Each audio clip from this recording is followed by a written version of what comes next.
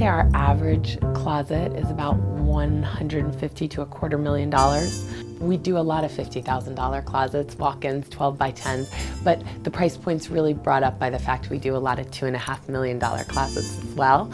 And it's not about the size. We've done the very tasteful and understated, just beautiful millwork, great design, functional space, to as over the top as you can imagine.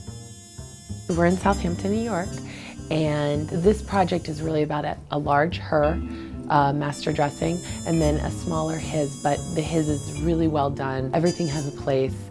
The details are very fine. The hardware is beautiful. So this is a more understated function before form closet. In most of the closets we custom design, we do lots of drawer inserts. This closet happens to have actually 8 jewelry drawers in all, and she went with a beautiful blue suede lining, and this drawer is extra deep to accommodate for cuffs. We decided not to light up the closet rods. We actually decided to use acrylic to let the light shine through. I love the way it reflects the light in a natural way. So one of the things we put, if you'll notice, in almost every seam in the cabinetry is a retractable valet rod. They're such a great organizing tool.